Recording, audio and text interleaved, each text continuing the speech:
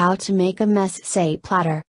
Ingredients: ½ cup kalamata or other flavorful olives, ½ cup plain Greek yogurt stirred with a pinch of salt and drizzle of olive oil, 1 cup hummus, homemade or store-bought, 1 cup easy Muhammara, 2/3 of an English cucumber, sliced, 1 cup cherry tomatoes, 1 large carrot, cut on the diagonal into slices, a small bunch of grapes, 4 ounces feta cheese, broken into pieces, lightly drizzled with olive oil and a pinch of herbs, 3 pita breads, quartered, brushed lightly with olive oil, and warmed in the oven.